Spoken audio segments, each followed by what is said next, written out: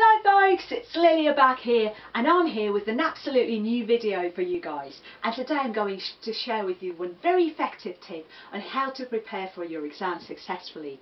You might be planning to take an international exam, and you might be in the beginning of your preparation process, or you might be choosing the tutor or a language school to help you get through this interesting yet demanding process. So here is what I'm going to tell you today. With many one-to-one students I meet on a daily basis, I get one concern, and this is something my students ask me to do all the time. They get a little bit concerned that I don't pack every single lesson with exam activities, because they think that only exam activities and doing those exam formatted activities in a row will help them get to their exam goal very successfully. But this is not something I believe in, and based on my own experience of taking international exams such as CAE and CPE, I've learned that it's only the general English base that you acquire with your English language will help you get there in a sophisticated way. The reason for that being is that when you're building up on your English base, it's very important to focus on the skills you get as a result of the exam.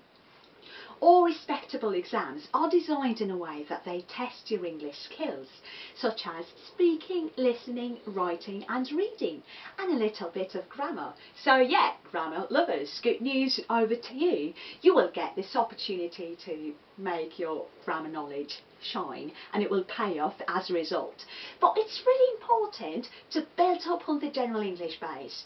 Therefore, when I'm teaching, apart from exam activities, which we obviously do quite a lot in order to familiarise you with the format, it's very important to just pack a few general English speaking, relaxing activities that are based on you developing your fluency in a way that will get you prepared for any unexpected situation you might get in your exam.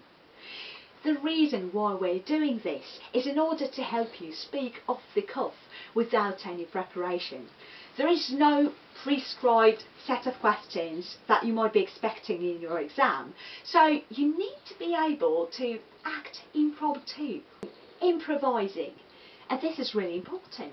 So when you build up on this general English base, that will get you ultimately prepared for any exam situation you might get in your examination classroom, and this is the goal we really want to achieve.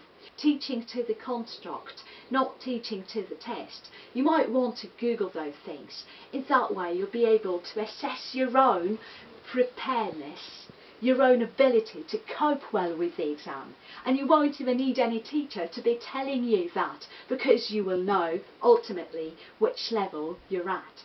While you will obviously have to do quite a lot of tests to familiarise yourself with the exam format, which depending on your exam is bound to be rather specific, it's really important to build up all that general English base to help you become a confident speaker no matter what you do, no matter which exam you're planning to take. Thank you so much for watching this video, guys. That was Lilia, so make sure you subscribe to this channel and like this video, and ask me any questions you have in the comment section down below, because I'll try my best to deal with them all, and I'll try to answer as many of your questions as I possibly can. If you haven't subscribed yet, make sure you subscribe, and I'll talk to you very soon in all of my other videos on exam preparation if you're a learner of English and planning to take an exam, on teacher training if you're a teacher and you want to enhance your knowledge of communicative methodology and teaching better for your class, and just positive psychology and positive teacher training, mindful teaching as I call it, so that helps us make the world a better place to live in. Thank you so much. That was Lilia. I'll talk to you soon. Bye.